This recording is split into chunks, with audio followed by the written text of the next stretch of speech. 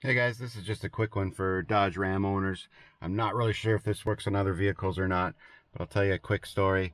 The other day I had a heavy snow load on top of my wipers there. I turned them on. They didn't move the snow and they eventually stopped.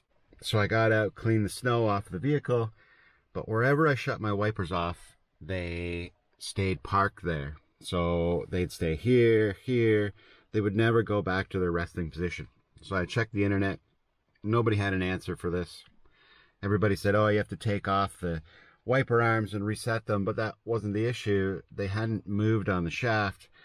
But basically the answer to that is resetting your wiper park position is just to put your wipers on the first notch into the delay mode and run them a few cycles.